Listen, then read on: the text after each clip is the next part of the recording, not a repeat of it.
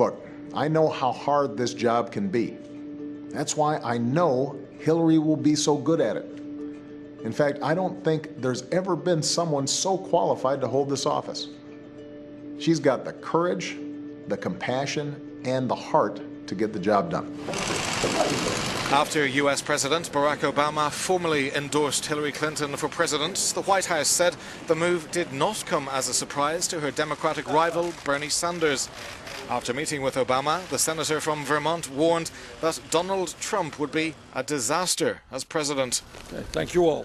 I look forward to meeting with her in the near future to see how we can work together to defeat Donald Trump and to create a government which represents all of us and not just the 1%.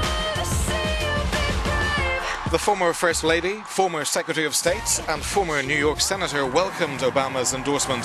She said it means the world that her former Democratic rival has her back in the 2016 campaign.